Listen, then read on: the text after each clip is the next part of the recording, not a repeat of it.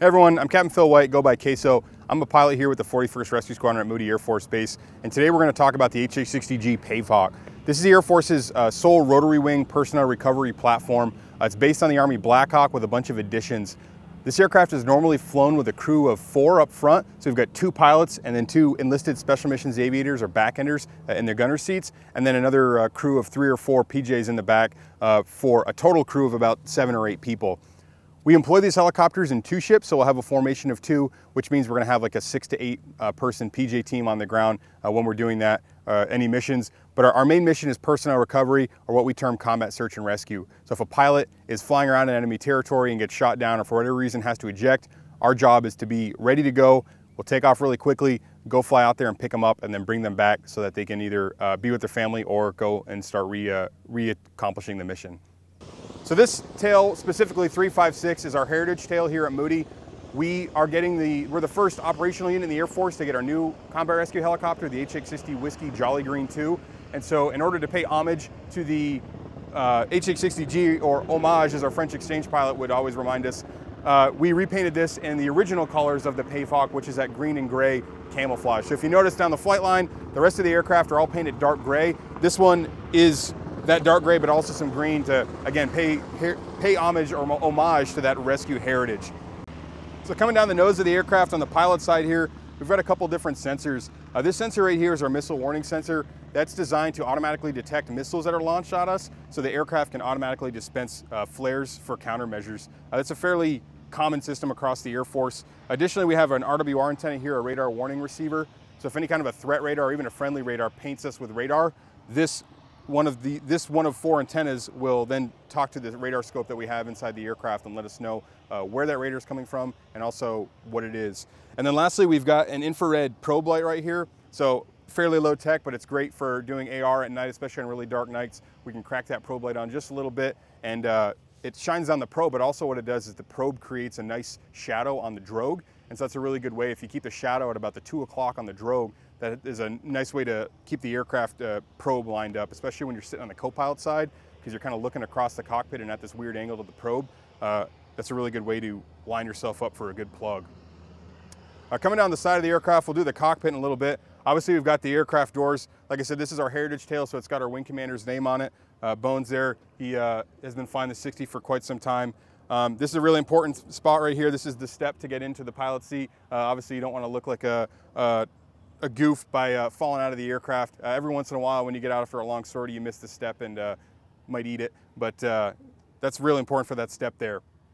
Up here, right above the gunner's window, that's one of the pitot tubes for airspeed. Obviously, it's got a cover on it, so debris and bugs and that kind of stuff don't get in there. But that's one of the pitot tubes for the aircraft. This aircraft is configured a little bit differently than we normally fly because we have the 50 cal on this side and the minigun on the other. But this gives us an opportunity to talk about the different weapon systems. This is the GAU 18 50 caliber machine gun.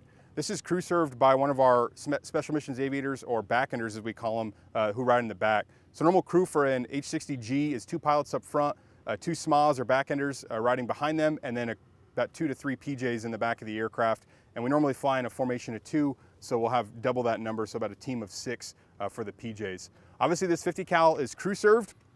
All of the ammunition is stored in this box right here, and it holds 600 rounds of 50 caliber ammunition. We do use an armor-piercing incendiary round for deployments, which has a nice little explosion every time it hits something. So this is a very effective weapon against like light-skinned vehicles, even some light armor, as well as dismounted troops. And again, the backender shoots this, so they open this gunner's window and they can manipulate this weapon from inside the cabin, and they can also lock it forward and in azimuth and in elevation, similar to that. Obviously, the top of the gun's open, and then we can shoot it from the front of the aircraft as well. So the pilots can shoot these 50 cals off the nose. In certain situations, it does allow us to get a little bit more accurate and a little bit more rounds on the target, especially from long distance. Going down the side of the aircraft here, we've got the main landing gear. It's a wheel with a strut. The cool thing about the 60 overall as a program, the Black Hawk original program was started in 1972, and the Black Hawk was the first Army helicopter, for the US at least, that was designed for crash worthiness.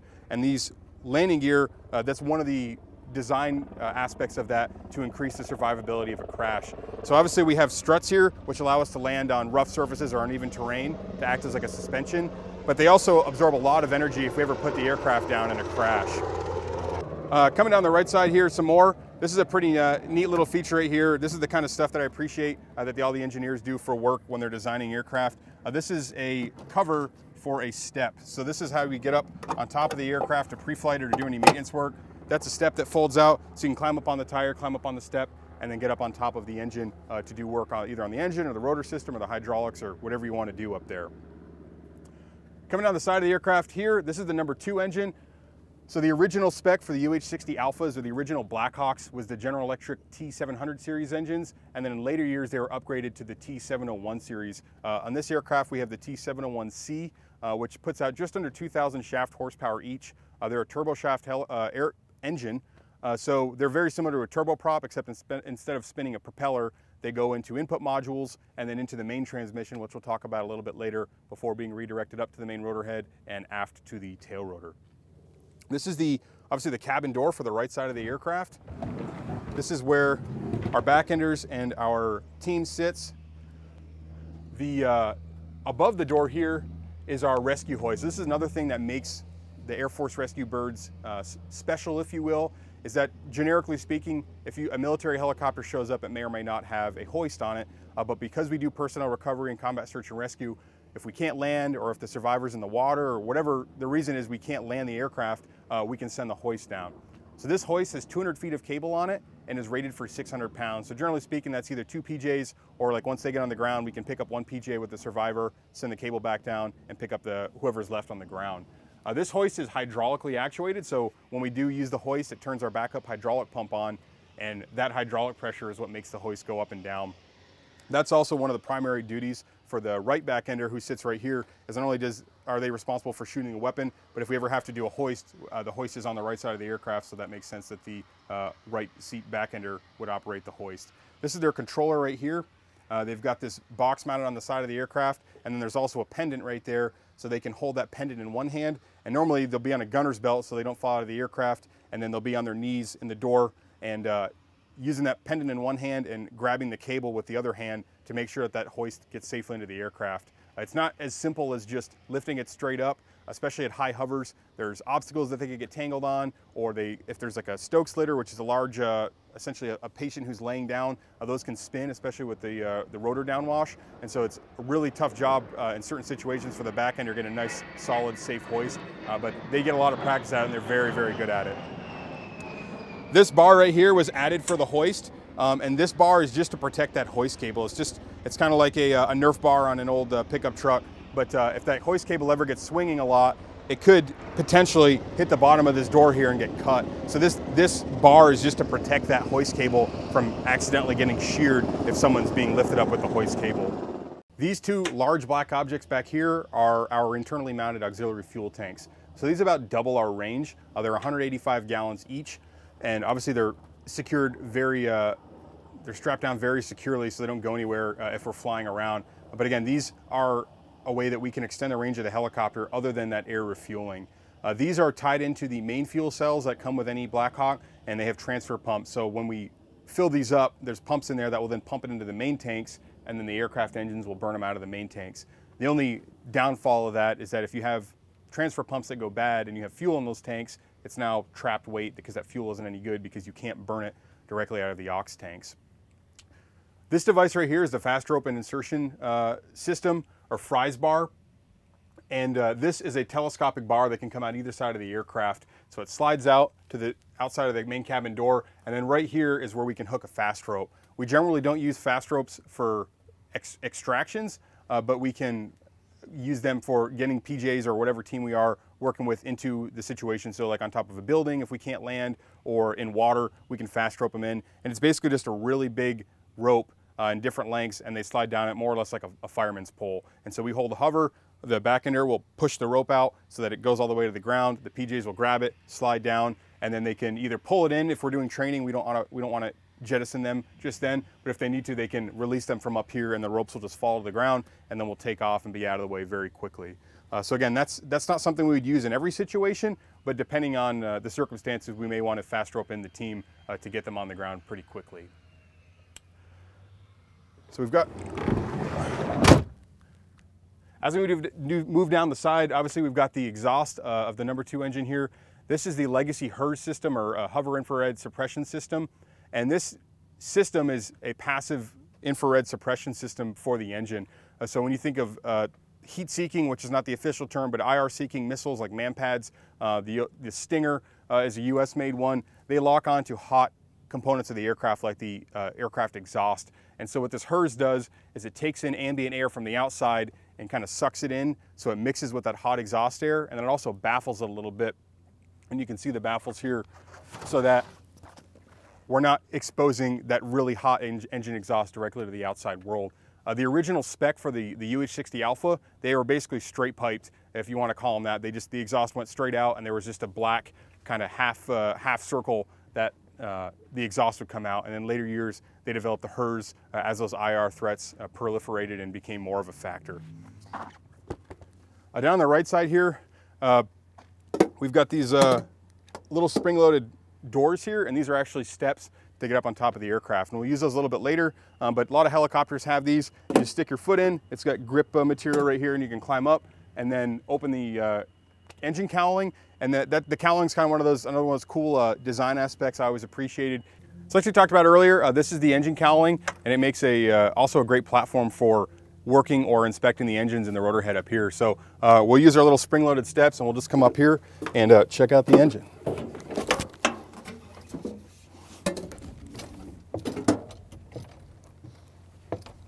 Back here, this is where the APU lives. If you remember, the exhaust came out on the left side there. The APU is just under this cover here, and that allows us to have that backup electrical and hydraulic power. This shroud right here is for a legacy defensive system. This is the ALQ-144. I think the President's helicopter still actually has a similar system, but it looks almost like a disco ball, and there's a bunch of glass panels in it, and it gives off infrared energy to create mist distance for heat-seeking or IR-guided missiles. So early in the days, like SA-7s, the first-gen MANPADS, they were pretty susceptible to that kind of jamming. And so having this bad boy up here, turning it on, pretty much was all you needed. But with later systems, they were designed to counteract that. So that's why we don't fly with this anymore. We've got obviously our main rotor head up here. This is a pretty awesome design that Sikorsky came up with. Going back to the air transportability of the UH-60 in general, it kept them at a certain rotor head size. And so our rotor diameter is 53 feet 8 inches. And if you notice on the tips of the rotor blades, those are canted about 20 degrees back. And that helps us, gives a little bit more hover performance and a little bit of noise reduction. The original 60 was not designed to have this mast extension here. This is all titanium. It was originally, this basically would have bolted up right down here. The problem with that is that they encountered a lot of vibrations in flight testing when they actually built the helicopter. And so their fix for that was just to extend it. So they gave us this rotor mast extension and then these pitch change rods as well. The only difference is that when they had to put it in the C-130, what they would do is they'd loosen that up, pick it up, remove the extension and bolt it directly to the swash plate. And then it was air transportable. So that added a little too much height to fit in the C-130, but still was an overall a good compromise. This is the whole rotor head here is titanium, which is pretty awesome. It's very tough. It's ballistically tolerant, past 23 millimeter. And especially in the 1970s when they started building these, that was a kind of a big deal because titanium wasn't used that much. We've got these bifilar dampeners here. These are basically just weights on this system that allows them to kind of move around. And so it helps even out the vibrations of the helicopter when we're flying around.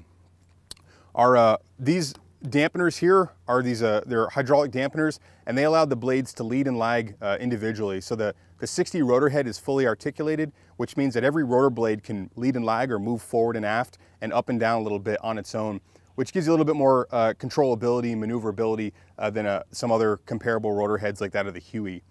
Because of the fully articulated rotor head, Sikorsky developed an elastomeric bearing inside the rotor head for each blade. And what that did is it greatly reduced the maintenance work because traditional rotor heads had metal bearings and they had to be greased and serviced and eventually they'd wear out. But that elastomeric bearing is essentially a large piece of very tough rubber, and it allows the blade to move around without without needing a ton of maintenance because of it not needing to be serviced all the time. So that was a really good design aspect that they added in. But because the blades do flap a decent amount, we've got droop stops here, and these are spring loaded and as well as heated. So if we land and it's hot, or I mean, if it's cold and they're iced up, they'll still come back into place. But as that rotor speeds up and we're starting the aircraft, those droop stops will come out, and the centrifugal force of the blade spinning will keep them more or less out. And then when we slow the rotor down, those droop stops are spring loaded to pop back in place, so the blades have something to rest on. So we're standing here right now and the blades are more or less horizontal, but if we had the ability to pull that droop stop out, the blade would really sag down to the ground just based on how it's designed. So that's what those droop stops are in there for. The blade has a titanium spar, which is kind of the heart of the blade, and they're charged with nitrogen. So this BIM indicator allows us to see if there's any kind of a leak in that titanium spar. So if there's ever a crack or something in there where that gas leaks out, that could potentially mean that the spar is weakened, which is not a good thing. And so that BIM would not be gold, it would turn red, and that would let whoever's doing the pre-flight know that, hey, this blade is bad, do not fly it. Because the blades are just like wings on an aircraft. You wouldn't fly an aircraft, a fixed wing aircraft, with cracks or broken pieces in the wings. You wouldn't do it with a helicopter either. We have this pin system here that allows us to either completely remove the blades or to fold them back. Like I talked about earlier, for the air transportability, they can sling all the blades back and put them over the tail just to decrease the footprint of the aircraft.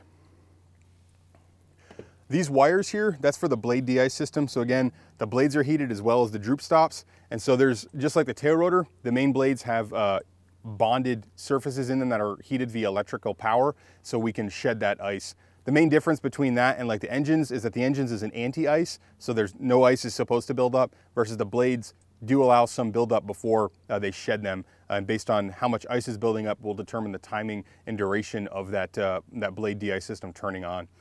The reason that's a big deal, just like airplanes, you don't want ice changing the shape of the airfoil of the wing. Same thing with a helicopter. As that ice builds up, it makes it less efficient, less effective, if you will. And so it's going to increase the torque and cause a lot of vibrations in the controls and in the helicopter.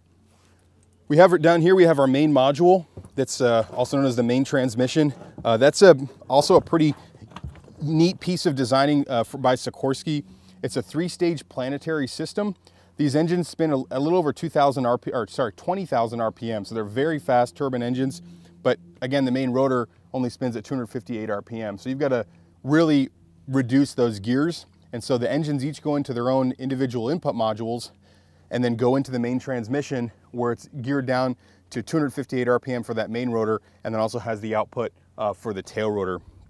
The transmission, part of the reason it was so good for its day is that it was mainly completely sealed. If you compared that to like an H3 transmission, it had oil lines all over the place and all these different external pieces, versus this transmission is essentially one solid piece of magnesium. And so everything's internal, which helps it ballistically. So you're not, if you're getting shot at, you're not shooting off cooling or lubrication lines, but also just from a maintenance standpoint, it's much easier to service because everything's internal to the transmission versus run all over the place. This is the main swash plate here.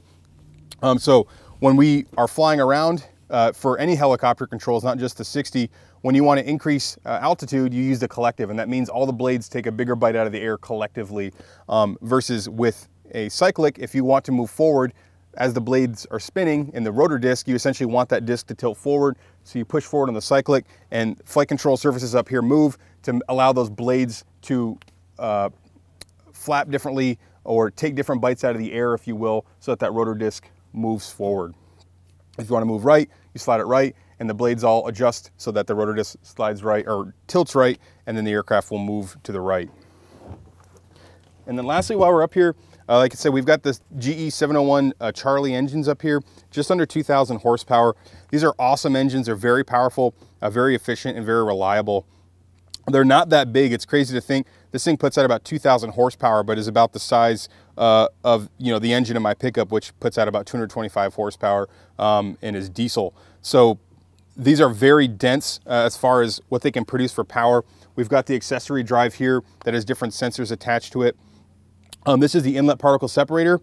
And so when the air comes into the engine, it's got this blower motor here that it's almost like a turbocharger, except instead of blowing it into the engine, it sucks out any dust and particulates and stuff, and then blows it out the back of the aircraft so it doesn't go into the engine. Some older helicopters, like for example a Huey, you might have swirl tubes that act almost like an air filter, whereas this is more of an active system in that it sucks out all that dust and particulates before it ever gets into the engine. We got the hot section here, and then again, the accessory drive up here, and then the gas generating section under here with our fuel control on top of it. Coming down farther on the tail here, obviously a plug for a grounding wire. This is the transition bay. So the back of the 60 here is all hollow, and a normal UH-60 that would be more or less empty. The Pave Hawk, and over the years, adding all these different radios and navigation systems, all those different gadgets onto the aircraft, they needed a place to put them. And so they're in this transition bay. So our data link radios, some of our normal line of sight radios, those are all in this aft transition bay. And we let you in there, but it's just really dark and cramped, and it's hot here today. So will not be enjoyable situation for Eric here shooting the video. Down here is the fuel dumping tube. Because we can carry 4,800 pounds of gas, so more gas than your normal Blackhawk, we also need to be able to get rid of that gas. Normally, helicopters don't have fuel dump systems, but the advantage for this is if we're flying at a really heavy gross weight and we lose an engine and we need additional weight off the aircraft, we can dump the gas. Or maybe we're doing a mission up on a mountainside and we don't have the power to get up there with 3,000 pounds of gas or whatever we have, but we need to get down to 2,000 pounds. We could just burn that gas, but that may take a while. So in the cockpit on the fuel management panel, we can just hit a switch, and at 800 pounds per minute, it dumps gas out the aircraft, and then we shut it off, we get down to the gas that we need, and we continue on our way, going to hopefully save Jack, who's the survivor.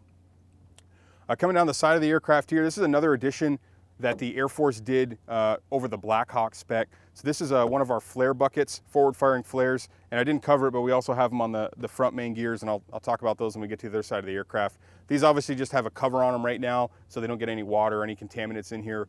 And then these aft and up-facing ones are chaff. So chaff are little teeny bundles of metal that get dispersed in the rotor head, and so when a radar looks at it, it gets a return off that chaff and creates what we call a chaff cloud, which is a way that we can kind of try to defeat some of those radars that may be trying to track us or shoot us down. So we can dispense that chaff from the cockpit and hopefully defeat that radar. So again, these are something that the Air Force added. We use a little bit different flares than the Army, and so over the years, instead of running with the Army, the 2 flare buckets on the tail, we went with the 4 flare buckets, including the 2 chaff buckets back here. This is one of our GPS antenna receivers. So the original Pave Hawk, or actually the original Blackhawk, all it had for a navigation system was a Doppler. So Doppler is decent for judging ground speed and ground track, but it doesn't know where it is in the world. It just gives you that information and you're expected to navigate off of a map. So when the Air Force got its Pave Hawks, they said, we're gonna be flying low level and doing these long range missions. We need a little bit better system. So they paired a Doppler with an INS or an inertial navigation system. And then when GPS was a thing in the 90s, in the early 90s, we added GPS. So when I started flying the Pave Hawk a few years ago, we had a Doppler and an INS and a GPS, and those all kind of talk to each other to come up with a good navigation solution. In later years, we've replaced those with dual EGIs or embedded GPS INS. So there's 2 INSs with their own GPS receivers, and then that's what this addition for is that antenna for that GPS, for one of the GPS receivers. Those are really accurate navigation systems. They're really resistant to GPS jamming, and then worst case, if we do get GPS jam, we have dual INSs to let us continue on the mission until we get somewhere where there's less GPS jamming. Coming down right here, we just got a tie down strap. So when we land on ships and that kind of stuff, we want to have different tie downs, and this is one of the options that we have for tying the aircraft down. Coming down to the side of the aircraft, we've got the VOR antennas here. These are a blade style antenna for the VOR. This is the cover for the tail rotor drive shaft, and the releases for it are on the other side. But like I said earlier, the engines transmit their power into the main module, and then eventually comes down the tail rotor drive shaft to the intermediate gearbox, and then up into the tail rotor gearbox, which we'll cover in a little bit. These holes here, these are actually for a bracket that allows us to store the rotor blades when they're folded.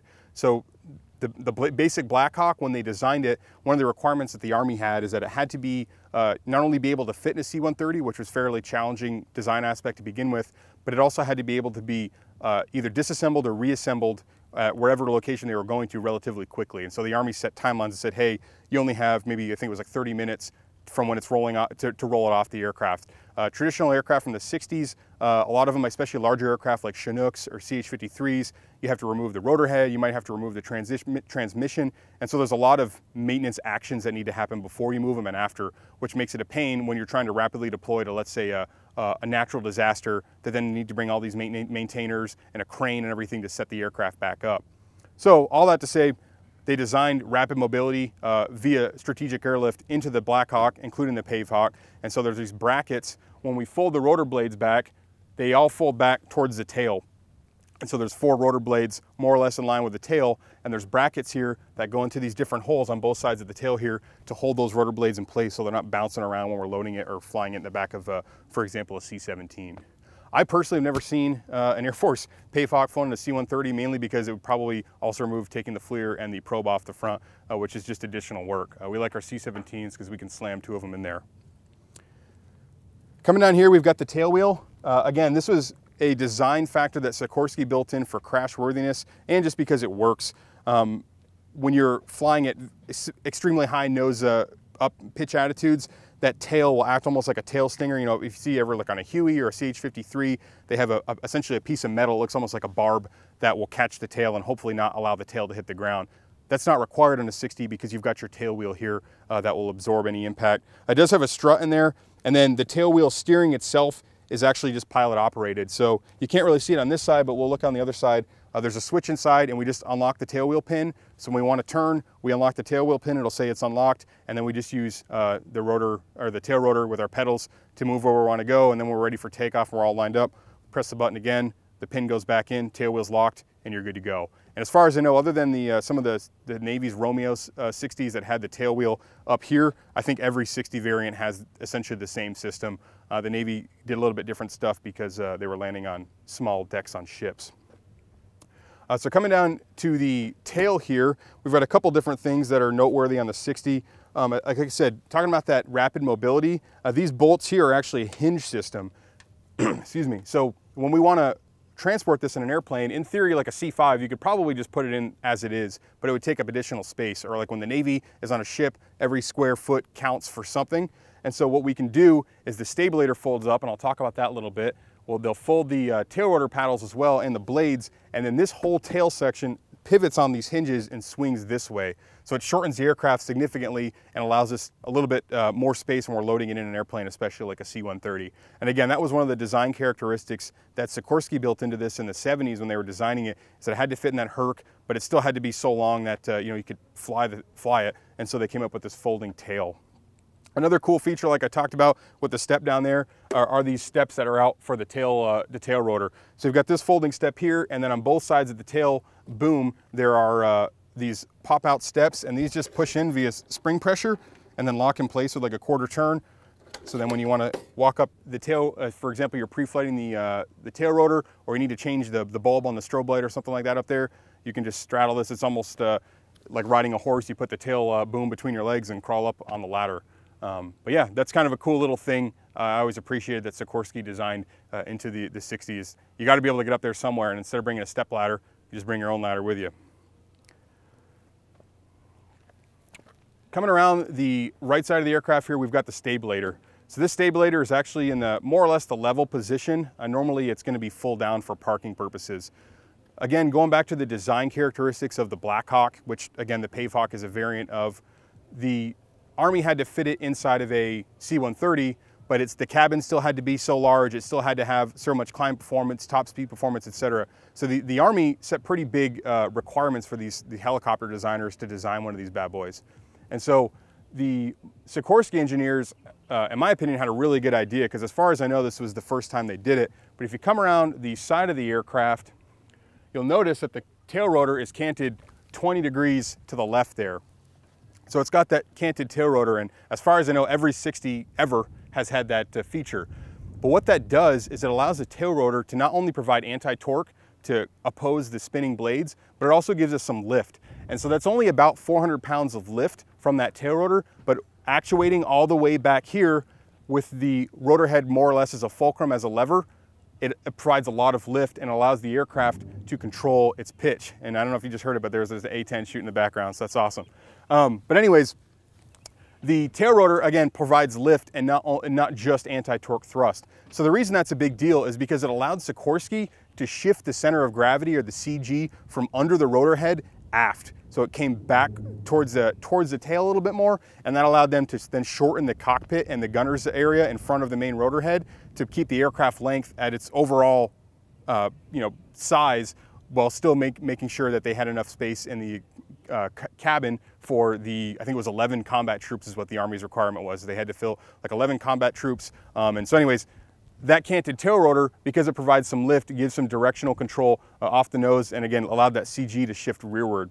The only problem with that, we'll talk about a little bit later with the flight controls, is that when you apply left pedal and you're increasing the pitch on the blade, it's actually going to create anti-torque and move the nose left, but it's also going to lift the tail. And then conversely, if you put in right pedal, it would drop the tail because you're adjusting lift on the tail itself. So I'll talk about that with the flight controls a little bit later. So of course, again, they didn't overlook this one, and they designed a system to counteract that.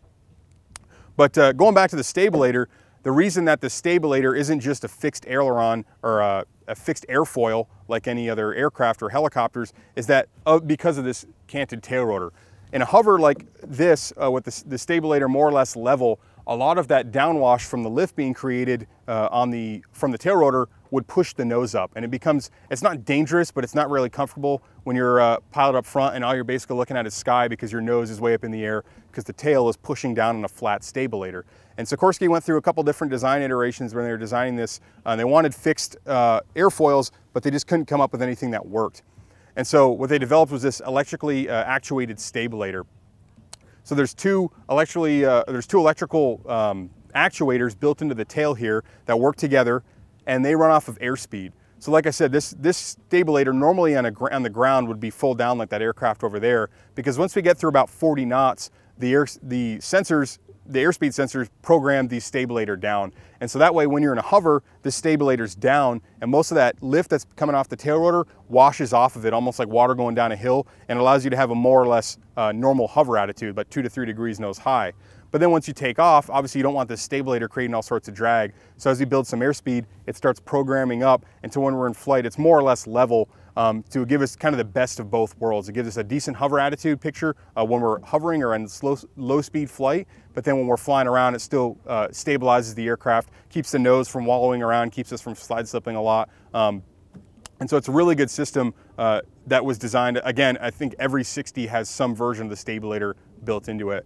One of the initial spec for the HH-60 Alpha had one solid stabilator, and so when the Air Force got their Pave Hawk, I don't know if they did it first or the Navy did it first, but they came up with a folding stabilator. So if you look at the stab here, there's hinges right here, and obviously we don't want it to fold in flight, but again, talking about the air transportability, both of these stabilator wings fold up with the tail, and then it swings all the way around so that you don't have this solid stabilator that you need to take off. And as far as I know, the Army, at least with their Mike models, has since transitioned to a folding stabilator just because it is kind of the standard at this point. These are just some static discharge whips that we have here. Most aircraft have those, especially on the wings. We can't really put them on our wings because they're rotor blades and they spin around really fast, so we have them here on the stabilator. Looking at the tail rotor really quick, that's another kind of a unique design feature that Sikorsky built in when they designed the aircraft. Traditionally, all of your main and tail rotors had metal bearings that they would spin on. But if you look at that, there's basically no bearings up there, because instead of having 4 rotor blades that each pivot individually, there are 2 graphite paddles that we call them that interlock there. So obviously the red and the yellow one are one piece, and then the black and the blue one are another. And those don't pivot on a bearing, they just flex. So as we apply more left pedal and increase or decrease the pitch on the tail rotor, those blades just flex as they essentially sit in place. So again, they're not spinning on bearings, they're just, they flex. You might ask, why are there red, yellow, blue, and black blades? We have them on the main rotor blades as well, and that's actually for maintenance purposes. It's a little bit more important for the main rotor head, but we do what's called a track and balance, and we want to make sure the blades more or less all weigh the same so that they spin nicely, kind of like balancing the tires on your car. You don't want to have them out of balance because it'll give you a really rough ride. And then also the track, they can adjust the pitch change lengths to make sure each blade spins through the air more or less in the same circle. And when you're if you get enough time in the 60 and you get a blade that's at a track, you'll notice it because it'll vibrate, and you'll be sitting on the ground and you'll see one rotor blade kind of dip in or out of the tip path plane compared to the rest of them. So anyways, that's why they're different color coded. You can't really tell when they're spinning, but that allows maintenance. They can put it into their computer when they shoot the blades and when it spits out the data, it'll say like, hey, add weight to the red blade, or you know, take weight from the yellow blade, whatever.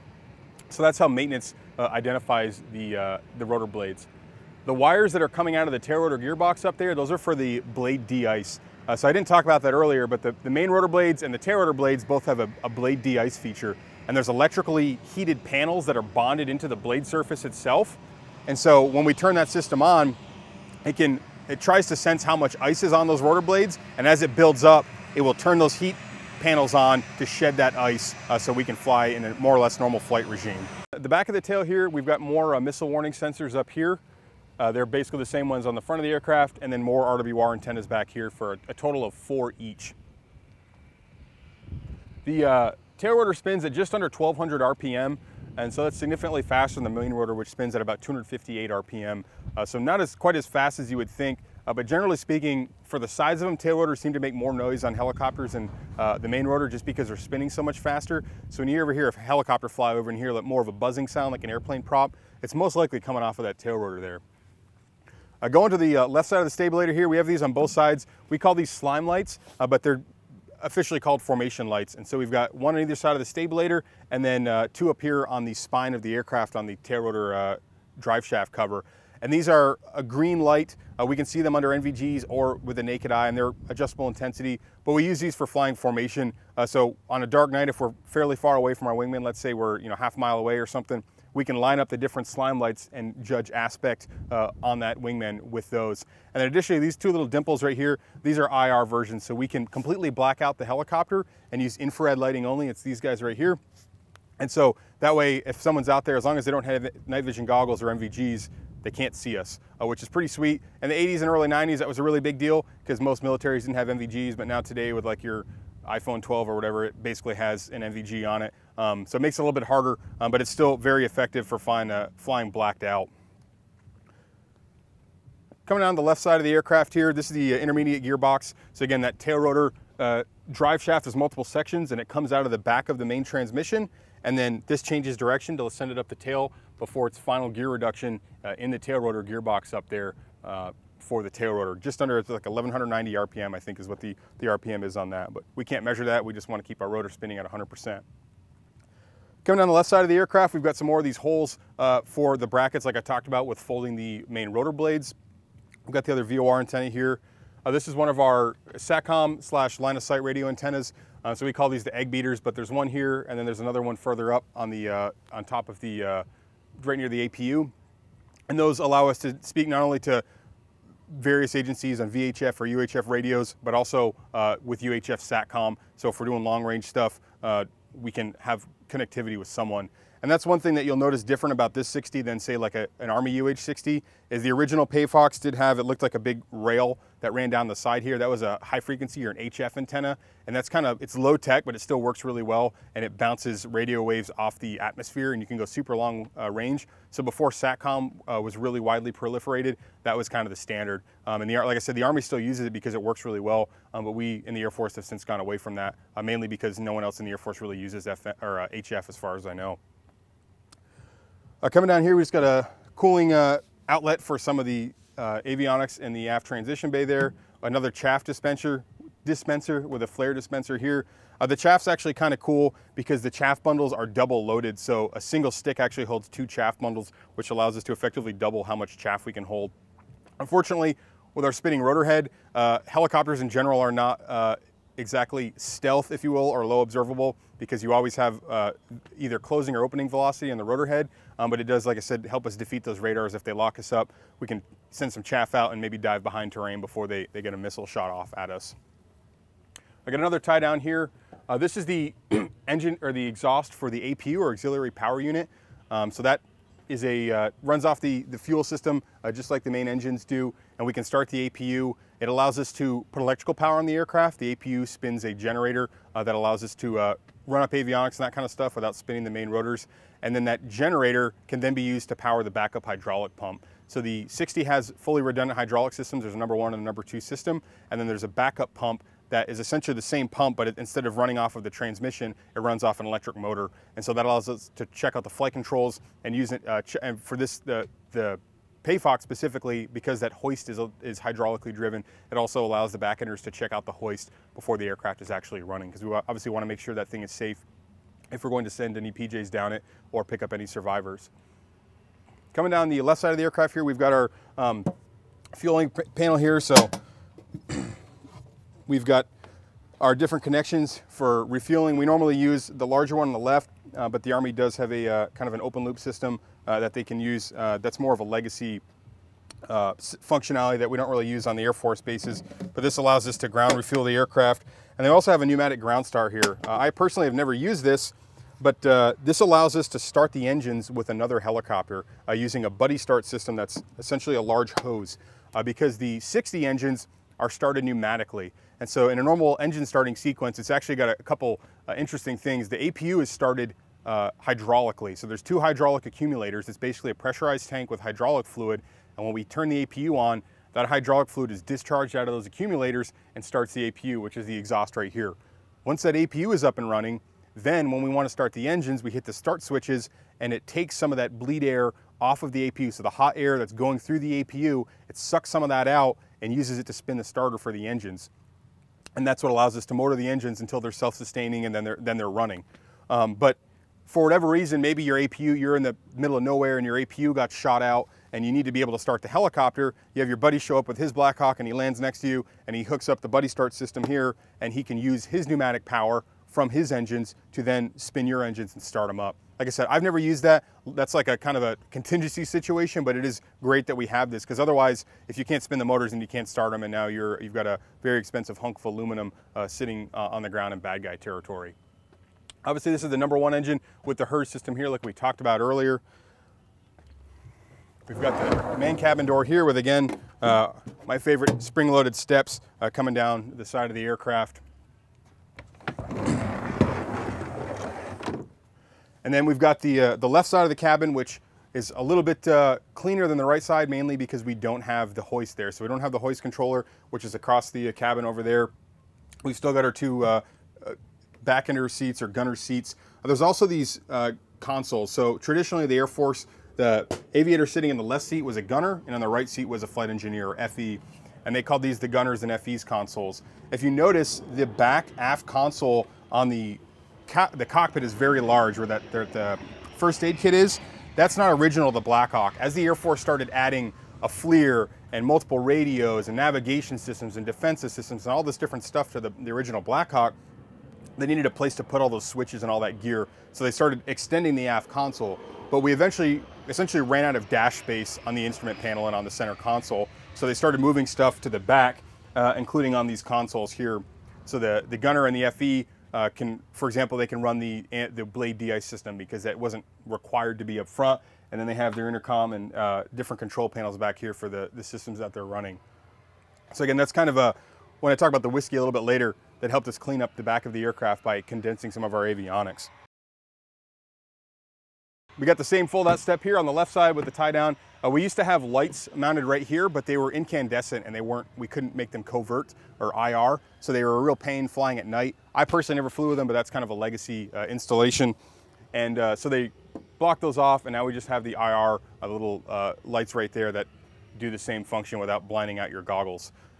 This is the Gao-2 minigun. This is was the flavor of choice for our guns for many years, up until about 15 years ago or so. This is a Gatling gun that shoots either 2,000 or 4,000 rounds a minute, depending on which button the backender shoots back here. It shoots a 7.62 millimeter bullet, so that kind of that NATO standard. And this ammunition handling system is more or less the same as with the 50 cal on the other side of the aircraft, except that it holds a lot more ammunition. Whereas the 50 cal can has 600 rounds, this one can hold 2,700 rounds, because that 7.62 is just so much smaller. So that allows us to carry about 5,400 rounds of minigun ammo on a single Pave, which is pretty cool when they're, especially at night with tracers. These things, low rate looks good, but high rate looks really good, because it's basically a laser. It's shooting, again, 4,000 rounds a minute with a tracer mixed in there every now and then. And even then, it's just like a red laser going down to the target. This has a little bit less hitting power than a 50 cal, and also a little bit less range, but it's really good for like collateral damage. If you're shooting at targets that are fairly close to your aircraft and you don't want to worry about those bullets going off and hitting innocent people or something, that's where the minigun's really good. Not terribly good against armor, but like a small vehicle, a light-skinned vehicle, or personnel on the ground, the minigun's gonna be pretty good for cleaning that up. This is for the spent ammunition. So when they shoot, when you got 4,000 rounds a minute of brass coming out, it's gonna come out this hose and then fall just on the ground. And the 50 cal has a similar system. It just sticks out a little bit more in the minigun here. Otherwise, it would just kind of shoot out like a chainsaw shoots out sawdust when you're cutting. And then this black thing right here is the motor. So this is what spins the barrels here to get that high rate of fire. This is the link, the ammo link. So this is how the ammunition comes out of the handling unit. There's electric motors in there with little cog wheels on them, and it feeds it out, and it comes up this link, shoots out of the gun, and then the brass comes down this tube.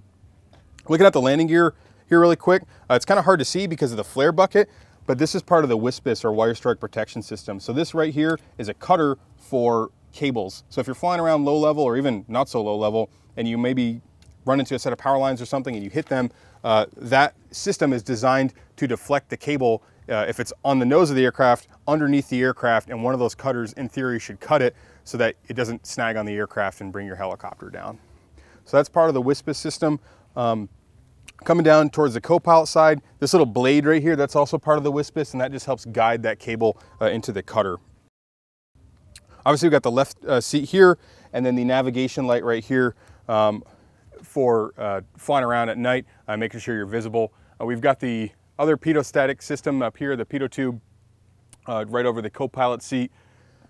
Coming around the nose of the aircraft here, another kind of special thing about the Pave Hawk is its color weather radar. So that's what's behind this radome right here. It's a APN 239 color weather radar. It's good, in theory, it's good for about 240 nautical miles of range, which at normal cruise speed is about 2 hours ahead of you. So that's quite a ways out. It's not the greatest radar that's out there anymore, but it still works pretty well, especially down here in South Georgia when we're trying to dodge thunderstorms. Let's say if we go down to the Gulf to do some water operations and then we're coming home and we're trying to pick our way around thunder cells, we can use the radar to find that information or where those storms are. Again, missile warning system or sensor up here with another RWR antenna. This is another part of our wire strike protection system, or WSPIS. These little vanes here help guide cables up over the windshield wipers so they don't get caught. And then eventually it will either get cut by the cutter that's right over the windscreens there, or up higher up, that gray object that's sticking up, that helps funnel it down into the blade on the very top side so the cable doesn't get caught around the main rotor head. One of the last things that kind of made the Pave Hawk special, and still does a certain amount to this day, is the sensor up front. This is an AAQ-29 FLIR, or forward-looking infrared, and this was really important, especially in the 80s and 90s when night vision goggles, NVGs, just weren't that good. The FLIR works in a different wavelength than NVGs, and so at certain times of night, like at dawn or dusk, during thermal crossover, when the Earth is more or less all the same color, NVGs don't always work that great, and so the FLIR was a great way to back that up and give you, it looks at a little bit different bandwidth of light, and so again, it just supplemented the NVGs when flying at night or a low level. Today we still use it for that, specifically for picking out like terrain or trees or power lines or anything that may be in the flight path. And then our hover cues, which display in the cockpit, are actually overlaid on top of that picture. So as we're coming into an LZ in a dark night, it will point at the LZ, and then we can see airspeed and instantaneous vertical velocity and that kind of stuff while we're looking at the picture, which is a pretty handy function that the FLIR combines with our symbology in the helicopter. Lastly, this is the nose of the aircraft, obviously. There's two latches here, and then there's this cooling grid up here, just allows air to flow in and out. We've got a bunch of radios and stuff mounted in the nose. It's mainly just older technology that we've since upgraded to more modern radios. But that's what's under the nose compartment of the Pave Hawk. And with that, we can climb in the cabin and start looking at what the pilots see up front. This is one of the additions that we've added fairly recently to the Pave Hawk. This is our smart multifunction color display, or SMFCD. Traditionally, we had a screen here that showed us what our FLIR was looking at. That was more or less it, and it had some hover cues and some other stuff on there. But with increased technology, or more advancement of technology, we've been able to add a lot of functionality into this display. This is actually a color or a touchscreen display, and again, still shows our FLIR image with our hover cues, but it also has a moving map in the background that we can zoom in and out. We can also pull up imagery if we're trying to land at a site that we've never been to before. We can zoom into like 1 meter imagery. It also interfaces with our situational awareness data link, or saddle. We use a data link that talks to HC-130s and A-10s as well as some ground players. And that saddle allows us to see where they are in space and time over the moving map. Additionally, we can use saddle to message them.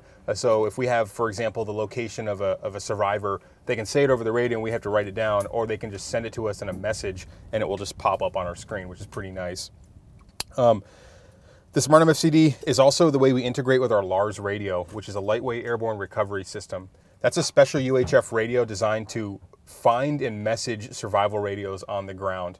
Traditionally, we had the controller for it here, and then we had a display here, and we could ping the radio, if you will, and find out where it was and get distance and range and bearing on that radio. But with the Smart MFCD, these are actually redundant now, so the radio control head here is just an on-off switch, and we can get all that information plus some more on the Smart MFCD. One of the cool things we can do is message, essentially text message the radio back and forth. So we can say, hey, are you injured? Are there any enemy nearby? That kind of stuff. And there's just a keyboard that pops up on the bottom of the screen, and we just type it out. And that allows the survivor to essentially communicate with us without giving away their position by talking on the radio and creating noise. So Smart MFCD is a nice addition that we've gotten in the last few years. Up here, we've just got the radar altimeter with airspeed indicator, our attitude indicator. It's got obviously some nav flags because nothing is turned on up here, as well as our HSI for flying instruments because we are instrument rated pilots. We have our DME, or distance measuring equipment, readout for our TACAN. So when we're either flying formation and we're using a TACAN for distance, or we're flying instruments, that's where it'll show up here. We have different mode select panels for the instruments. So for example, if we want to do a VOR or an ILS, we can adjust we can change to some of the gyros. So maybe if my vertical gyro starts going out of whack, I can go to the alternate vertical gyro. Most of this stuff is pretty standard for UH-60 Alpha Limas. Very important piece right here, that's a clock, but it's pretty old school. You still need to wind it up. So every once in a while you get in and you're like, oh man, it's still 10 o'clock. And nope, it's not 10 o'clock, it's noon. It's just you forgot to wind the clock. We've got vertical speed here. So this is obviously off the barometric system. So it's using air pressure as we climb and descend, as well as an altimeter here. This is our RWR scope, our radar warning receiver. So I talked about those antennas on the nose and tail. When we get painted with that radar, it will talk to us on our headset. It's this really weird robot voice, and then it will also display symbols up here telling you where it's from and what type of system it is. This was really dope technology in 1970s when it came out. We kind of take it for granted, but this is a VID, or visual identification strip. And all these are little different colored lights that move up and down, kind of like high-tech stereos in the 1980s. You see all the different equalizer bars moving up and down. That's what this is. So they're normally either pressure or temperature, but like RPM, we've got a rotor RPM in the middle here, that's speed.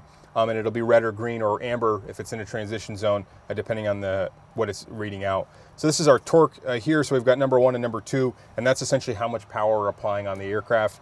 And then we've got our NF, so our power turbines here with rotor speed in the middle. And so this is what the pilot's primarily looking at. And then we also have additional VIDs up here for fuel quantity, transmission temperature and pressure for the oil in there, engine oil temp for both engines, engine press for both engines. TGT, which is turbine gas temperature, that's a really big thing that we're looking at in high and hot altitudes because the engines can only burn so hot and they will limit themselves, and then you'll start running out of power and subsequently decaying your rotor speed. And then lastly, NG, which is that gas generating turbine. So those, again, that's just showing you the overall health of the engine. Obviously, if you start losing engine oil pressure on one of your engines, you're looking to land and maybe shut that engine down so you don't do any damage to it. This display here is for the color weather radar up front. It shows you, when you turn it on, you'll see the sweep for the radar as it moves across the sky with different modes. For example, nav mode, I can turn that on, and my flight plan that's built in the system will then be overlaid on the radar return, which for us, it doesn't sound like a big deal when you can look on your iPhone and get weather for anywhere in the world. But in the 1990s, it was a pretty nice feature, and it still is a nice feature because you can see, okay, I can see there's a thunderstorm 30 miles away, but then you can see your route goes 10 miles away from that, and you say, okay, good, we're clear from that. This little cursor here, that moves a cursor on the screen. So if you want to plot coordinates for a weather cell, or sometimes we'll use the radar to find ships out at sea, and because the ocean is more or less flat, And so we can paint the surface of the ocean with the radar, and when we get a return, that may or may not be the ship. But what we can do is we can use this little joystick here and slew the cursor over to the spot, the return on the scope, and then store it as a waypoint and enter it into the navigation system. So instead of just trying to fly off of this radar return, which may get kind of fuzzy or something, or maybe the radar fails, I don't know, you now have coordinates that you can fly to. And it's not going to be super accurate, but it'll get you close enough where you can then see the ship on your own with the Mark I eyeball. This is the stabilator position indicator. Again, that slews up and down manually, but if you have some kind of a situation where it breaks, you've got different positions where it is, so it's full down now and it'll slew all the way up, and then airspeed indications there, or airspeed limits, if you will, for the stabilator. So for example, if it's full down at 40 degrees, you're limited to 45 knots, and at that point you're basically going to be staring at the ground because the stabilator is pushing the nose down as the air flows over it. This is our fuel quantity indicator right here with mainly this switch that works with it. Because we have the aux tanks in the back, we need the ability to see not only what's in the factory tanks, if you will, the stock tanks, but also what's in the auxiliary tanks. So this is our readout that we get for that to let us know how much gas we have total. And then there's a switch here that we can hit, and it will, instead of showing the total fuel, it'll show just what's in the aux tanks. This is our AAR-47, that's the missile warning system. So those sensors we had on the nose and tail of the aircraft, that's what it will display as if we get missile launches at us, and it can also do laser warning. So certain weapon systems like anti-tank guided missiles, they're probably not going to use that against like a fast-flying aircraft, but would not be a terrible option for like a hovering helicopter. They could shoot like a missile normally used for tanks. But normally those are laser guided. So if you get laser warning, that's probably what someone's doing. It's shooting like an anti-tank guided missile or maybe a laser rangefinder, so then they can then start zeroing in and shooting you. So again, missile warning, but also a laser warning for those threats. And then when it wants to dispense flares or chaff, we'll get this light up here that will say, yes, I'm ready, I'm armed, we're good to go. And get the armed light, and then when it's ready, if we don't have it in auto dispense, it will give you that light to say, hey, I'm ready to dispense chaff or flare as the situation dictates. This is our caution advisory panel. So it's just a bunch of idiot lights. They'll tell you if you've got a chip light in your engine or your transmission or your tail rotor. They'll tell you and then some advisories as well. So like, hey, your engine anti-ice is on, your landing light's on, all that kind of stuff, your backup pump's on. So most of them are amber because they're cautions letting you know that something's wrong with the aircraft, and then the bottom ones are green that just let you know, hey, like you're flying around in combat and your landing light's on. That's probably not a good idea because you're gonna get shot at. So it'll poke you in the eyeball up there to let you know. And then obviously on the co-pilot side, it's more or less a mirror image of what the pilot's got without like the RWR scope up there. Down on the center console here, we've got the AFIS panel, or Automatic Flight Control System panel. That's pretty standard for 60s. We've got different flight control functions, so our boost for flight controls as well as our SASs, so stability augmentation systems, just help the aircraft fly nice and straight and level and smooth. Trim, which keeps our stick in place, or we have collective trim on this as well. So we can set the cyclic to where we want it with trim, or set the collective to where we want it, and it will hold it there. And then flight path stability or stabilization. That again just gives us a nice smooth ride because helicopters generally kind of bounce around because they don't like to fly. It's a little bit of black magic involved with there. And then when we need to use a stabilator as well, this is how we can manually slew it. For example, if we have a situation where it kicks off, we can reset it and then manually control it if we need to. These CDUs are how we interface with the navigation system on the aircraft. So we can load flight plans on there. We can calculate range and bearing from, for example, our point to another location. We can calculate fuels. We can calculate hover power. So if we're going to go land on a mountain, we can plot it on the map and say, okay, it's at 8,069 feet. It's probably about 15 degrees up there. We can calculate the power on the box and let us know how much we need to hover, and if we need to dump gas like we talked about earlier, or lighten the aircraft somehow. This is how we used to interface with Saddle, so that's one of the reasons the Smart MFCD is so nice, is because you can go and adjust all your settings in there. And then another special thing we have on the Pave is it's a CIB receiver, or Common Interactive Broadcast. And we have a radio antenna that is constantly receiving this intelligence feed from assets in outer space via that essentially SATCOM, satellite communications. And so if we have a survivor pop up anywhere in theater, or a radar threat pops up and an intelligence platform picks it up, we almost instantly will get notification of that on our CDU, which is amazing because we may be the first people to know that a survivor is out there or that there's a threat that is now a big factor. You know, mobile, especially mobile SAM systems, like for example, an SA-15, they're mobile, so no one a lot of times don't really know exactly where they are. So when that guy turns on his radar, comes through the intelligence feed, we can say, boom, there's his coordinates, he's right there. And so we can let we'll know, and then everyone else will know as well that we're talking to that, hey, there's a threat out there. So that's a pretty nice feature we have on the Pave here. This is the controller for the FLIR up front.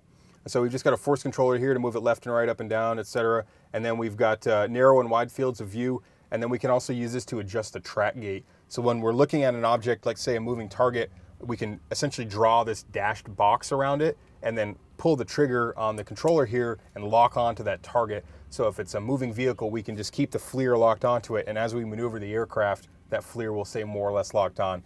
Most sensors have some kind of a capability like that, but it's just a nice feature, especially like, for example, again, if we're doing over water stuff and we're trying to do a hoist to a boat that's moving at 15 knots, we can keep the sensor locked on. So as we position the aircraft, we always see where the sensor is looking at. We have 5 radios, or 5 line of sight radios in the Pave. So that's what this intercom or controller is. So we got 1, 2, 3, 4, 5 radios, and then our 2 nav beacons, or our nav audio. So if we're flying like a VOR or a TACAN, we can use these pins to listen to that. So that's just how we choose what radio I want. If I want to talk on RT3, I can go to RT3. Speaking of radios, we've got 2 control heads here. Like I talked about earlier, this is the Lars radio, which is our radio number 4, but this control head is essentially defunct now. They just haven't done the work to remove it. So it functions as an on-off switch, and then everything else we do with it, frequencies, settings, anything for that is done with the Smart MFCD. But the 2 line of sight radios we have here are ARC-210s, and each of these control heads controls 2 radios, or for a total of 4 radios. So we get 1, 2, 3, 4, and 5 radios total. 2 of those radios are SATCOM capable, or satellite communications, so we can talk to people literally anywhere in the world with satellite communications, but they also do normal line of sight radio, so FM, which is something ground forces like the Army likes to use, or VHF, UHF, whatever you want to talk on, the ARC-210s can probably do it. So these are the control heads, again, for those ARC-210s. This panel down here is our IHAs, the improved altitude and hover hold system. This system runs off our navigation for both our INS for motion, and then also our GPS for position, and then uses the trim actuators on top of the aircraft to hold the hover. So we can use this for holding a specific position. It's great for like when we do 600-pound weight checks on our hoist and we have to hover at 200 feet and send out all 200 feet of cable with 600 pounds on it. It's a little bit more difficult to hover at those higher altitudes, so we can just double tap this switch here to hold the position, and then with this dial we can dial up or down the altitude, and it holds a nice stable hover for us. Or, you know, so anytime the pilot workload is too much, you're super tired and you're holding long hover, you can engage AHAs and it will hold the hover for you. Down here on the left, this is our transponder, as well as our mode 4 in there, so that's IFF, or identify friend or foe. So if we're flying in the theater and a fighter interrogates us, we can reply with the correct codes. This is our Lars control, like I talked about earlier, that's not used. This is the control panel for the ALE-47, which is what's going to dispense our chaff and flare. So this system talks to the missile warning and the RWR and will expend the correct amount and timing of expendables for either chaff or flare, depending on the threat that's being shot at us. This switch right here is just our VAS, or voice altitude warning system. It barks at you. It says low altitude if you're flying too low. So this is how we can adjust the volume for that. This is the control panel for the RWR, so we can turn it on and adjust the volume. This is the IRCM, which is the ALQ-144. We don't fly with that in theater anymore, but when we get on top of the aircraft, I can talk a little bit more about that defensive system. And then we've got the miscellaneous switch panel here, specifically the tail wheel. Like I talked about earlier, if we want to lock or unlock the tail wheel, we just hit this switch here. And then if we have some problem with the tail rotor and we need to go to the backup tail rotor servo, we can flip this switch, but normally it does it automatically. And then last but not least, on the center console here, we've got our gun system control. So this is the master arm switch, so I can flip that up and that arms the weapons. And then we can either put them in side fire for the backenders, or if we're doing fixed forward fire, we can put them to forward. But this controls the guns out back. On the left side of the aft center console here, we've got our TACAN as well as our VOR, so for flying instruments, and we can also use that TACAN for air-to-air station keeping if we're doing HAR or just formation flight. We can determine distance that way. We've got bright and dim switches for ALE47, and then an antenna, a SATCOM antenna switch to choose either between zenith or horizon on the antenna. And again, you'll see some blank spots on the aft center console here. That's because over the years we've added equipment, but then maybe shrunk it down and taken it out. So for example, with the upgraded radio control heads here, we used to have 2 here, 1 here, and then 1 back here. But instead of reconfiguring this whole console to take up some of that empty space, they just put some blank panels on here. And so that's one of the big things you'll notice if you watch the whiskey video, the HH-60 whiskey, is this whole thing is basically gone because we don't need it. Up here, we've got a bunch of different circuit breakers for different avionics. We've got our switches here for our MFCDs. This is where we load our flight plans. So we use what's called a PCM CIA card or PICMA card. It's pretty sweet 1990s technology. I think it's like 256 megabytes or something like that. It's not very big. And this tray right here is actually for a floppy disk. So most people don't know what a floppy disk is, but that is also known as the save symbol on most software. But you could load your flight plans on your floppy disk and then put in this bad boy, and it actually has an internal heating element if it's really cold, like you're at the guard unit in Alaska and your floppy disk won't work when it's too cold. It could actually heat up to use it. So that's pretty neat. We've got our FLIR controller right here that turns the FLIR on and off. Our fuel management panel here. Some of these switches we don't use, like these 2 external tank jettison switches. We don't have external tanks, so they're useless for us. But if we want a fuel dump, we've got this guarded switch here that we can hit to dump fuel. And then this is how we can choose different pumps that we want to use to transfer the fuel from the aux tanks into the main tanks, as well as extend the probe. So we can put our mode select to probe, auto, pump 2, and then it will get a unlocked light. The probe will go out. Hear a little thump when it locks into place, and you get a ready light. And then you're good to do some AR with the Kings. We've got fuel boost pumps here. The Blackhawk originally was designed to have a negative pressure or vacuum fuel system, so the engines would suck fuel, but then if they got a leak, let's say they took a bullet, instead of that fuel going everywhere, it would just suck some air and you'd lose the engine. So the thought process being, this is a really powerful aircraft. If we lose an engine, that's better than having fuel spraying everywhere and burning everyone. But when you're flying this thing at 22,000 pounds in the mountains of Afghanistan, which is our max gross weight, you don't want to be losing engines because you have no alternative. So we have this positive pressure fuel system, so we can turn these bad boys on to essentially override that suction fuel system and give positive pressure to the fuel lines. We've just got some toggle switches here specifically to turn our nav system on. So when we get in the aircraft and we want to start aligning the INSs and stuff, we can just hit that. And then this switch panel here is for our VSDS, or Visual Symbology Display System, or Video Symbology Display System. There's actually 2 controllers, but only one of them really has anything. We used to have a HUD. Way back in the day, there was a monocle that clipped onto your NVGs, and it would allow you to see certain things like airspeed and I think your hover cues. But for whatever reason, people didn't like it. It was tethered to the aircraft, and it was older technology. It was like good for the time, but wasn't as good as what we have today. So anyways, we don't use it anymore, but we still use that panel to control the hover symbology. So like I talked about earlier, we can see our FLIR picture here, but then let's say we're flying a brownout landing where we're going to kick up a bunch of dust. You know, most pilots, fixed wing especially, are used to flying in the clouds and IMC. So they climb up and 200-300 feet, they punch in the clouds and they're IMC until they land. For helicopters, it's usually the opposite. We're flying around VFR the whole time until we land in a brownout, and we enter the dust at 50 or 60 feet above the ground, and then we're essentially IMC until we touch down. So that can get a little sketchy. So what we have hover cues, so that we can fly to a point in space without being able to actually see outside. Because most flying, especially hovering, is completely visual. We like to look at the 45 or off the nose or out the side, and we'll move the controls to put the aircraft in position. But with the hover cues, we have an instantaneous vertical velocity on the right side, so we can really shack whatever sync rate we're trying to achieve. We have torque on the left side, we have a heading tape across the top, and then in the center, we have essentially a ball and a stick. And so if you keep that lined up either forward or aft as in a decel, then you know you're going to land more or less safely. But if your stick starts moving left or right, that means you're drifting left or right. So once you hit the ground, you could potentially roll the aircraft. So we use these hover cues a lot over water. When you're hovering over water, it tends to blow away from you from the rotor downwash, so it's really hard to determine whether you're moving or not. And so we'll use the cues for that. Or like I said, landing in a brownout, or like we have a guard unit in Alaska, they fly in the snow a lot. So using that in a whiteout for the snow gives you essentially like flying instruments, but it allows you to take it to the ground if there's any anything obscuring your vision. So that's pretty much it for the center console here. Obviously, we've got some aircraft forms here. This is a map case, as well as down there on the co-pilot side. Up top here, this is a light. It's blue and either blue or white, depending on if you're nighttime or just it's dark out. These little brackets here and these plugs actually go with our JSAM system, and it's essentially a gas mask system that has positive pressure that we can use. So if we have to fly this helicopter into a situation that's been contaminated, we put on these masks and these respirator things, and then we can hook up the blower system onto these brackets and plug them in here so we can go into contaminated situations without breathing that bad stuff. Up top here, we've got some more circuit breakers.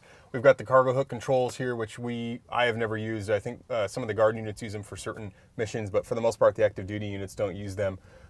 Different electrical controls, so we've got external power, battery, and then APU gen, and number 1 and number 2 gens. Over here, we've got these rheostats for lights, and we have some more over here. Our windshield wiper controls, as well as the heater controls, which the heater in this thing doesn't work so great. It works decent up front. The back enders don't get much heat, and the PJs get no heat. So on a long sortie, especially like over Iraq in the wintertime, they are frozen, and I feel really bad for them as I'm roasting up here with the heat cranking. We've got more lighting switches up here with our backup hydraulic pump switch, our leak test switch, so we can check the automatic leak detection isolation system on the ground. And then we were talking about those slime lights earlier, those green strip lights. That's our intensity adjustment there. We can, here's a little bit more APU controls with the APU switch here. APU T-handle, so if the APU catches on fire, we can pull that and dispense one of the fire bottles into it. Switches up here, we've got windshield anti-ice. All 3 windshields have, it's very hard to see, especially on camera, you're probably not gonna get it, but there's a very fine metal mesh that's bonded into the glass. And you can see the wire connections up here. That's how they're electrically powered. And so when we're flying in icing conditions, obviously if you have ice on the windscreen, you can't see. And so you can hit these switches up here and they will turn that windshield anti-ice on, and it will heat the windscreens up pretty significantly to keep all of the ice off of it. Additionally, like we talked about earlier, we have blade de-ice. That's the controller for that is actually on the back with the right seater. And then we have engine anti-ice. And so that's what's controlled here. And so the engine inlets siphon that hot bleed air from the engines and heat those engine inlets really hot so no ice can build up. So that was one of the design requirements that the Army set, you know, especially back in the 70s. 1976 is when they awarded the Black Hawk project. And, you know, they've got bases in Germany and all over the world. And if you're going to be, you know, fighting the commies in Poland, you're going to want some anti-ice and de-ice capabilities. And so that was built into this aircraft. Obviously, that threat doesn't exist quite the same way that it did back then, but it's still great to have poor weather systems so your aircraft can fly in those icing conditions. Lastly, up here, we've got our 2 throttles. The Army calls them PCLs, or power control levers. And on the Whiskey, we're also calling them PCLs, but for whatever reason, on the G, we call them throttles. But these really don't have too many positions. When you start the aircraft, you hit this button here, and that's what sends the bleed air from the APU to the starter. And then once the engine gets to a certain speed, you can throw this forward to idle, and it'll start the engine. And then when you want to fly, both of your throttles will be at idle. You just pull them out a little bit, and they're not working because we don't have power applied. But and they will go forward to fly. And so once they're in the fly position, they just stay there. It's not like old school helicopters where they had a twist grip throttle and they had to keep the engine RPMs in line with the NR or the rotor RPM. Once they're in fly, you can just basically pull up and down on the collector, do whatever you want, and the engines more or less stay the same speed. And that's pretty standard for turbine-powered helicopters. Lastly, up on the throttle quadrant up here, we've got these 2 T-handles. So these are fuel selectors, which allow our fuel to go either from the main tanks or draw from the opposite tank. What this fuel selector does is it turns them off, and then it also arms the fuel extinguisher for that engine. So if we get a number 2 engine's on fire, instead of having to turn the fuel selector off to shut off the fuel flow and then pull the T-handle, it just does it all in one motion. We've got vent blowers up here. Unfortunately, we don't have air conditioning in the Pave Hawk here, so we get some nice hot air from outside. So it's really fun when you're flying to like southern Arizona, it's 110 degrees outside, and you're going to land in a brownout, and you forgot that you left your vent blower on, which is just sucking unfiltered air from outside. And then you get 110 degree dust blown in your face when you do the brownout. So that's always exciting. On your greenhouses up here, these plexiglass greenhouses allow us to see up. So when we're in like a really steep turn, we can kind of see through the turn. And on either side, we have a thermometer to let us know the outside air temperature so that we can calculate power appropriately. Down here on the center windscreen, we've got our standby magnetic compass. I've never had a failure where I had to use that, but we do have that option if we need to fly off the old standby. And then up here on my side, it's hard to see from that vantage point, but we have a rotor brake. And so this is just a hand-powered hydraulic rotor brake that we can apply to stop the rotors, and we can lock it in place if we want to start the engines without letting the rotor spin. We don't use it that often, but the Navy is really big on that in their 60s, so they can get the engine started without rotor blades spinning and being a danger to all the sailors working on the flight deck up there. So then if we've started the engine and we've got the rotor brake on, we can just release it and the rotors start spinning, and then we'll put the throttles to fly and we can take off. But it's really nice for especially windy days when you're shutting down, because you'll shut the engines off and then the blades will just keep spinning because the wind will kind of keep windmilling them. So you can get on that rotor brake and stop them and get out of the cockpit on time. Down here we've got our parking brake. So this is how we set the parking brake. The brakes are operated individually. Each pedal has its own, it controls its own brake, and you just push forward on the pedals like on most aircraft to set the brakes on the wheels. We've got obviously our anti-torque pedals down here with these micro switches. So the 60 will normally hold the heading for you, but if you press these micro switches in, it overrides it so that you can control it manually. And then we've got a pedal adjust here, so these pedals move forward and aft for comfort and the size of the pilot. On our collective here, like I said earlier, we have a trigger on the bottom here. That's our collective trim. So we can pull up or push down on the collective and then release the trigger, and that will more or less hold the collective there. I've got landing light controls, the emergency hook release for the cargo hook. Searchlight not only turns it on and off, but adjusts the intensity of it. And then you can move the searchlight with this little toggle here. This is the primary servo. So when we get on top of the aircraft, we'll talk about that. But essentially, if one of your primary hydraulic systems that control the flight controls gets shot out or doesn't work, we can isolate it with this switch. This is contingency power, so this is something that we added on to the Pave Hawks, especially after working in with heavy weights in areas where we don't have a lot of power. The engines normally temperature limit at 10 minutes, but we can override that by going into our 2.5 minute limit by simply hitting the switch. Normally in your original HH-60 configuration, the only way you could get that into that power band was essentially if you lost one of your engines. But this kind of allows us to trick that by just hitting that switch, and it gets us a little bit more power for a situation where we need it. And this is our intercom and radio switch. Left and right used to control the HUD settings, but we don't use it anymore. So now we just pull up to talk because our Vox doesn't really work that well, because especially if we're doors off and we're shooting guns, a lot of that background noise will trigger the microphone. So we won't have hot mics or Vox. We'll just pull up to talk, and then whatever radio we've selected on our ICS here, we can just push down, and that allows us to key that radio. You just don't want to do it on the wrong radio. So sometimes you think you're talking to your formation on RT1, and you're actually talking to a tower controller on RT2, and you forget you're on RT2, and then they call you back with Jolly, what was that? Say again. And then you look like an idiot. But that's the collective. For our cyclic control here, talking about the stabilator earlier, early on in the Blackhawk's life, they had some instances where people were killed because that stabilator, for whatever reason, programmed down while they were in cruise flight, and what that does is it pushes the nose down. So this is a pinky slew switch, and what we can do is we can hit this with our pinky, and when we pull that, it overrides any of the automatic controls of the stabe and allows it to slew up as long as we're pulling it. So if I just wanted to move it up a little bit, I would just pull it. But generally speaking, if you're using this, it's an emergency, and so you're just going to squeeze the life out of this thing until the stabe programs all the way up. Because once it's level, in cruise flight, it's perfectly fine that way. In a hover, again, your nose attitude's a little bit higher, but it's not the end of the world. It just changes your sight picture a little bit. So that was, that's, as far as I know, again, all 60s have that just as a safety mechanism. This guarded switch is for our triggers for up front. So talking about earlier with the 50 cals, if we're doing fixed forward fire, the back enders will lock them forward, and then we'll adjust our gun control switches back here to forward fire, and then whoever's flying the aircraft, when they're ready to shoot, we'll lift the guard on this and then pull the trigger, and that shoots the guns. This is just our trim interrupt here. So trim on a helicopter works a little bit differently than on a fixed wing platform. With this, it's essentially holding the flight controls wherever we want them. So when I trim this, when I press this button, it releases that trim. So then when I move the cyclic somewhere and let go of the button, it holds it more or less there. This button here, like I talked about earlier, is for the AHAs if I want to engage that. This is our dispense consent switch for the automatic dispensing of flares and chaff. So if we're having it in an auto setting and it's asking us, hey, I'm ready to shoot, we can press this and it will punch them out.